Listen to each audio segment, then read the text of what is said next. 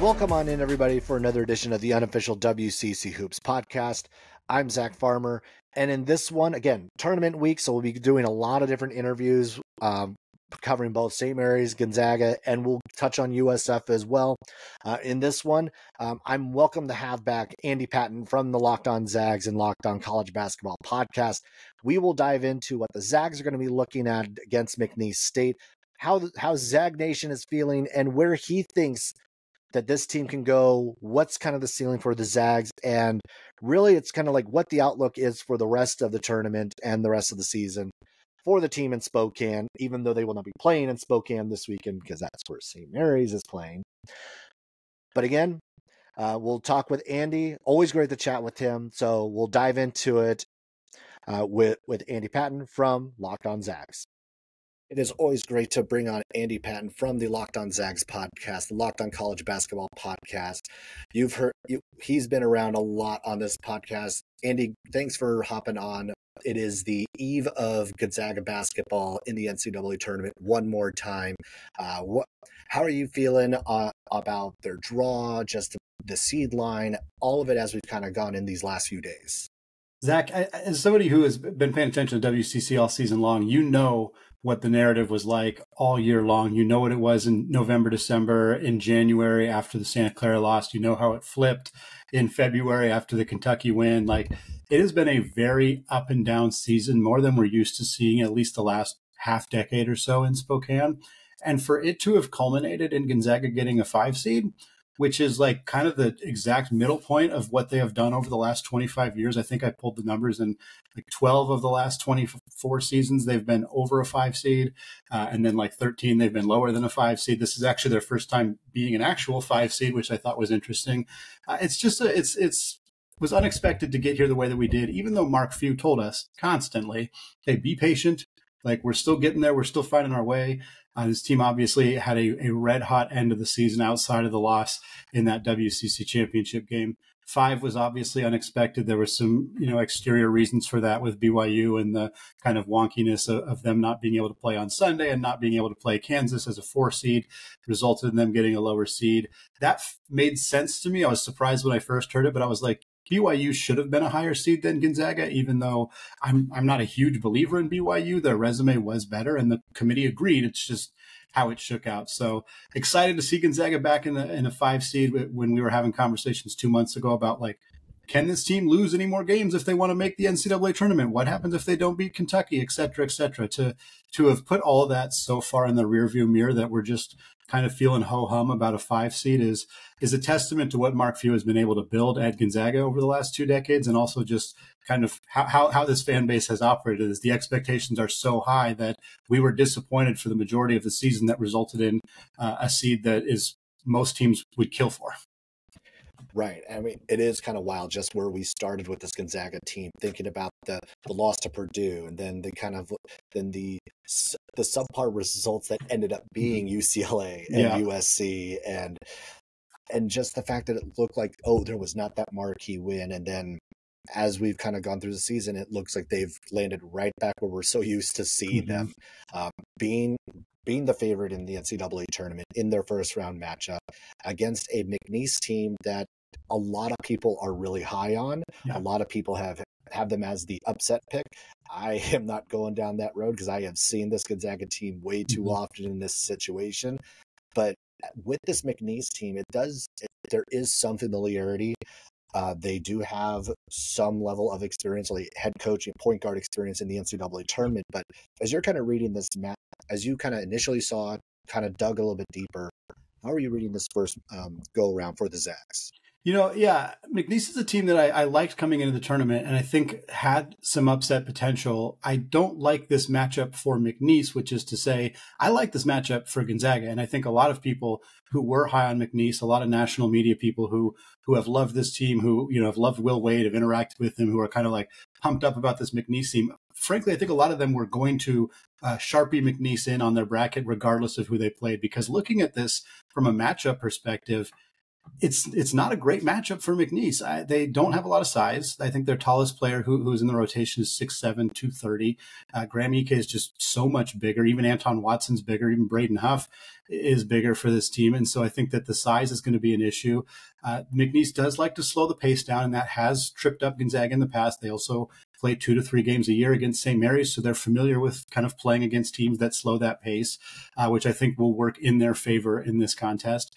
McNeese is excellent at turning teams over, but their strength of schedule is not good. And as somebody who follows mid-major basketball as closely as I do, I kind of hate bagging on teams that don't have strong schedules, because a lot of times mid-major teams cannot control this. It's not Will Wade's fault, especially as a new coach, that this schedule is the way that it is. But it matters when you're evaluating analytics like turnover rate and, the teams shoot poorly against McNeese's from 3. And it's like, yeah, but a lot of those teams are just bad that they were playing. So how much, it's hard to, that doesn't mean that McNeese isn't a good defensive team. That doesn't mean that they're not good at causing turnovers. It just kind of means that we don't know. Like they played one team that made the NCAA tournament. It was UAB, the Blazers, who was a 12 seed, only got in because they won the American Athletic Conference Championship.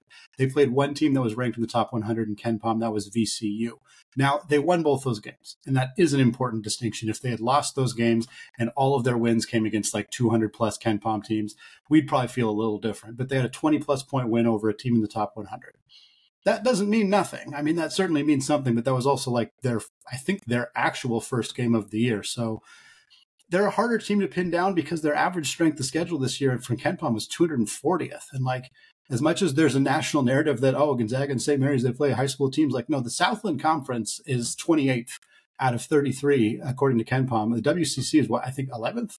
Like, there's a big difference between those two conferences. And so that makes me a little bit less. I just don't think McNeese is the right matchup for Gonzaga, while I think they could be a trendy, popular pick for other reasons. I just don't think it works here. And I think it's a good draw for Gonzaga with the matchup against McNeese, and then potentially a matchup against either Kansas or Samford, which I think are both pretty good matchups for Gonzaga as well. So hard to hate the draw here, even though I like McNeese as a team, don't love them against the Zags.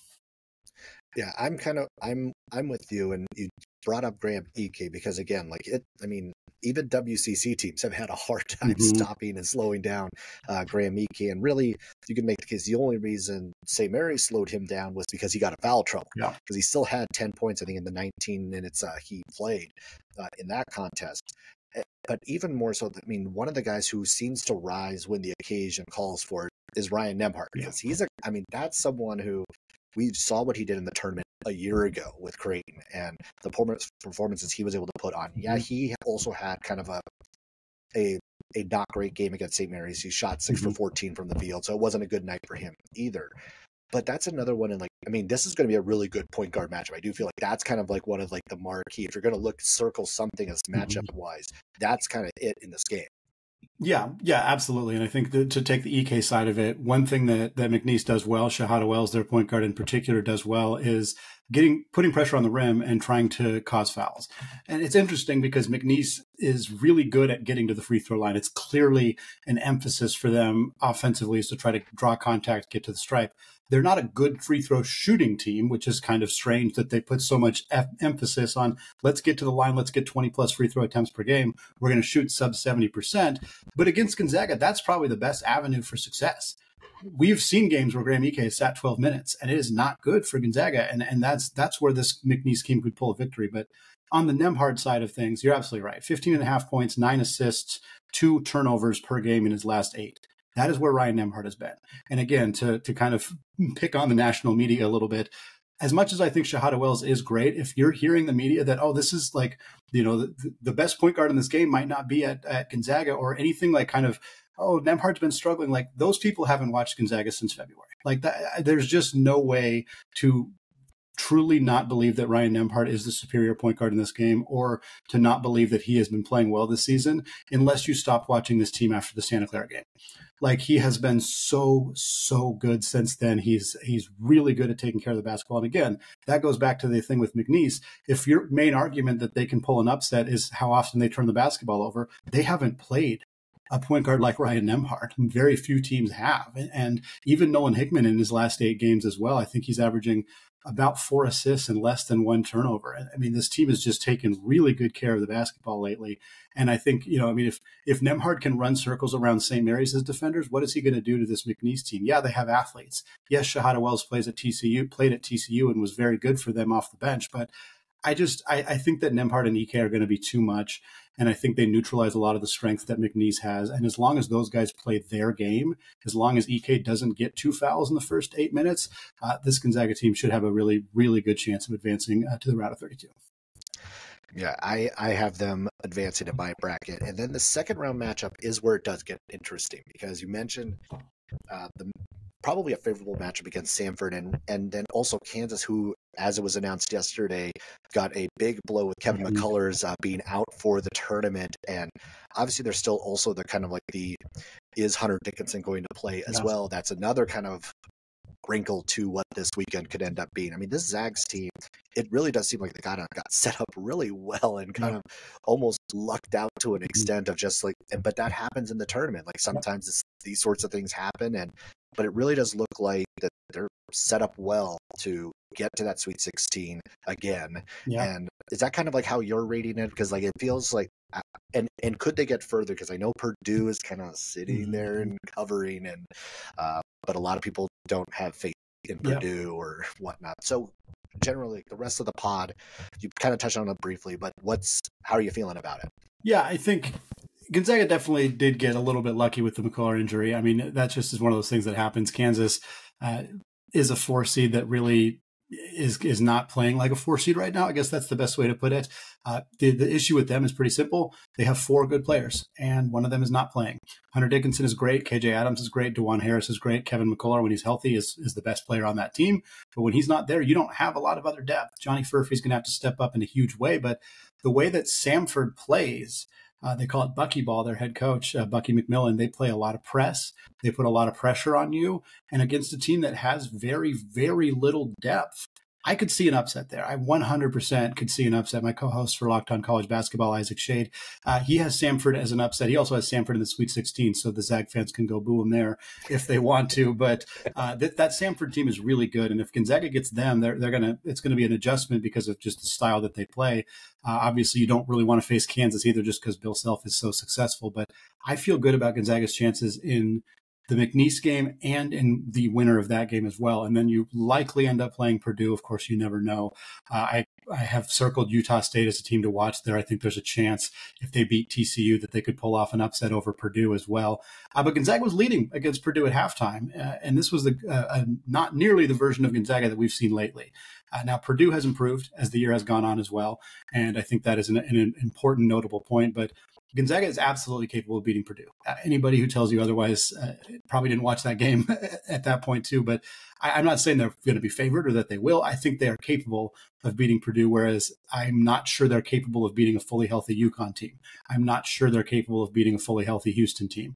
Carolina is probably the weakest of the 1 seeds, but honestly, Carolina is not a good matchup for Gonzaga. I don't think Gonzaga would beat Carolina either. Purdue's the team I think they could beat. So yeah, I could see Gonzaga in the Elite Eight. And if they're there, I really hope they're playing Creighton, because that would be a really fun story of the Ryan Nembhard kind of reunion playing against his old team in Creighton. I would like that for a narrative perspective. Creighton's really good and could probably beat Gonzaga in that game. But if Gonzaga's in the Elite Eight, we're playing with house money.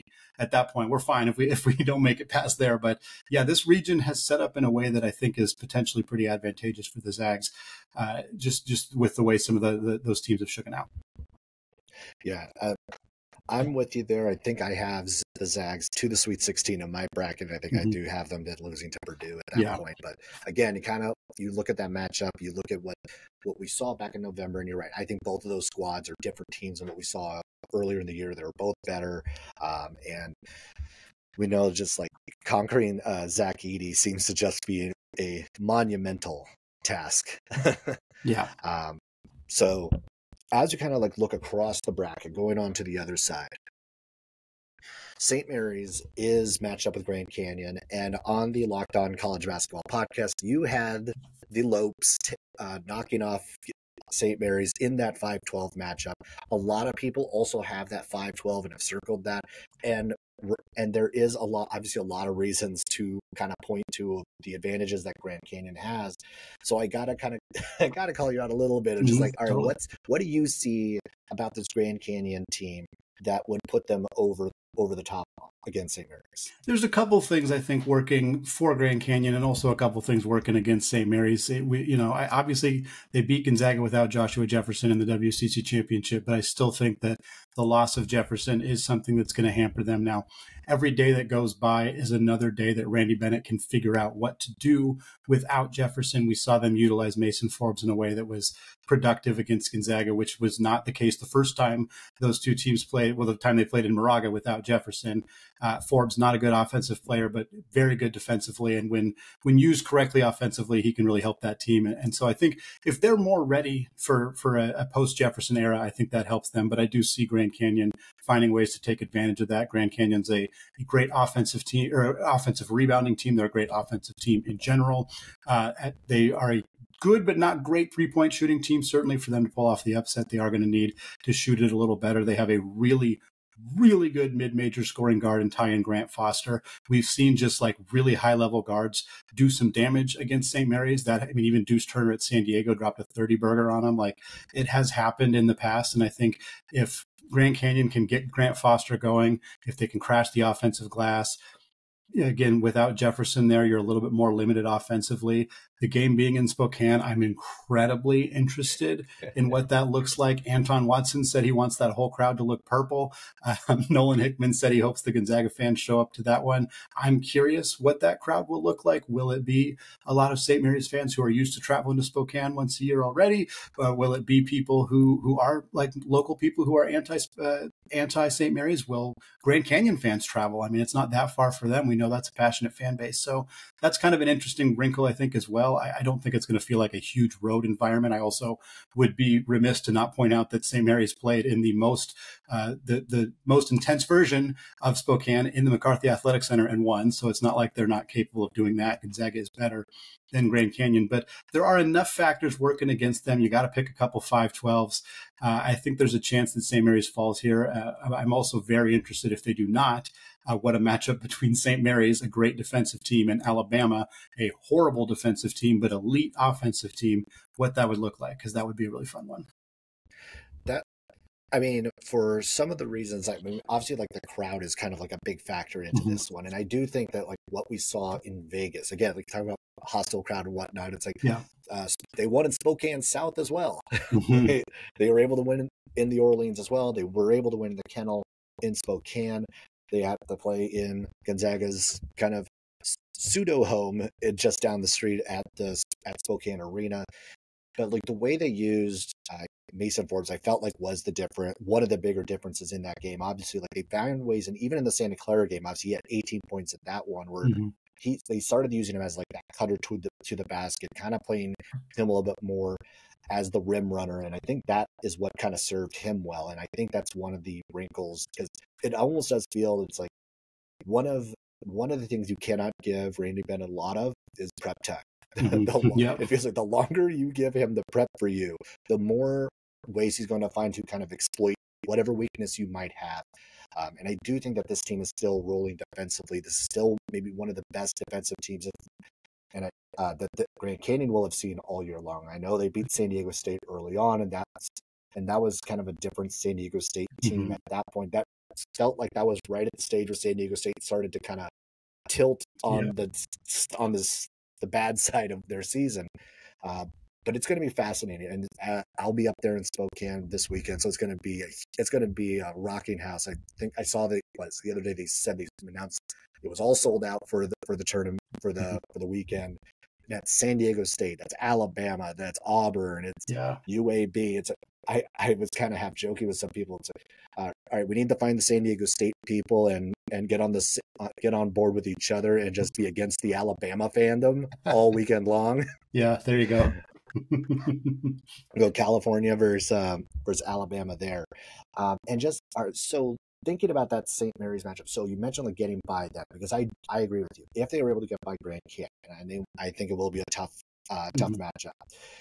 That Alabama one is fascinating because it does feel like maybe for the first time in a while as a 5 seed, St. Mary's has a 4 seed that is vulnerable because the last 2 years they ran into UConn, they ran into UCLA, but this Alabama team has a significant deficiency, and it's on that defensive side. Yeah. I mean, you've watched Alabama probably more than I have, and so like as you're kind of like looking at that, like that feels like it might be the opportunity that St. Mary's has to get to the second weekend for the first time since 2010. There's a small part of me that wonders if you even end up playing Alabama in that second round game. I think Charleston's a sneaky good mid-major team. I picked Charleston to beat San Diego State last year, and San Diego State went to the Final Four of the national championship. So I'm worried that I jinxed myself, and now Alabama is going to go to the national championship game. No, I don't think that they will. They're just, I mean, it's not that they're just, they're better offensively than they are on defense. They're flat out bad on defense. Like, this is not a good defensive team. They wouldn't be a good defensive team in the WCC from a metrics perspective. Like, this team, they don't defend well, and they don't protect the rim particularly well. They don't close out on shooters very well. Like, when you watch them play, it's multiple issues on the defensive end of the floor. Now, they play at a faster pace. That's going to come down to, can Randy Bennett and the Gales dictate their pace and play how they want to play against Alabama? They have proven to be very good at doing that against very good teams. And if they can do it against Alabama, which I think that they can, that creates a huge advantage for the Gales. I agree. UCLA is a 4 seed. UConn obviously is a 4 seed. Really difficult draws for the Gales. This one, not so much. Now, Alabama's a very, very prolific offensive team, and it's going to be how they shoot the ball really well. Mark Sears, excellent three-point shooter. Aaron Estrada, Latrell Wrightsell, like those three guys can really, really light it up. And I think that they're going to space St. Mary's defense in a big way. Marciulionis and Mahaney are going to have to play the best defense that they've played in their careers to slow down this Alabama team. But at the same time, St. Mary's can probably score 80, 85, even with their pace against Alabama because of that defense. And if they can score 80, I think they can hold Alabama to under 80. So I think that that's a real opportunity for a win for them. I don't want to say that I think that Alabama is a easier matchup for St. Mary's than Grand Canyon, because in a vacuum, I don't necessarily agree with that. But there are elements of what Grand Canyon's good at versus what Alabama's good at that I think do make this. Like, if you're St. Mary's, you got to get by Grand Canyon, and then you feel pretty good about your chances of getting all the way into the Sweet 16. And I think that's you just can't look ahead. You just can't look ahead. I know Randy Bennett's going to have those guys focused on making sure they're playing the Lopes before they're playing anybody else. But I like their chances of being a Sweet 16 team if they beat the Lopes. All right, and then just looking at the bracket as a whole, what's maybe that one where you're just maybe outside of the Gonzaga matchup that you're most excited to watch? Maybe not the one like the upset pick, or like which one is the one you were like, I have to make sure I'm watching this game? I think one that I'm really excited about is the 7-10 matchup in the East region, Washington State against Drake. And obviously I'm going to be intrigued by Washington State as a future member of the WCC. Kyle Smith's a coach I've followed for obviously a long time, as his time at San Francisco, where he's had a lot of success there.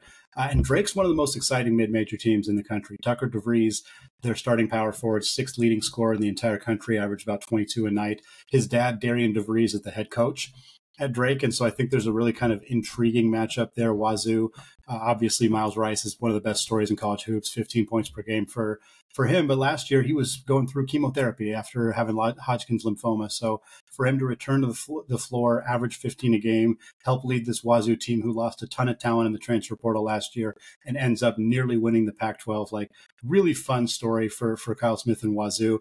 And I think that the matchup, I don't love that they got paired with Drake, because I'm kind of rooting for both those teams, and obviously only one of them can advance. But that's definitely a game I got circled of like, hey, I really want to check this one out and make sure I don't miss it. All right. I mean, that's definitely one on my list. All right, Andy, thanks for hopping on. It's great always chatting with you. We're on the eve of March Madness. The Zags will be taking on McNeese. The Gales will be heading to Spokane to take on Grand Canyon. Once again, thanks for hopping on. It's always great to chat with you, and we'll definitely catch up, if not before the end of the season, at some point in the off season. Yep, looking forward to it, Zach. Thanks again for having me on.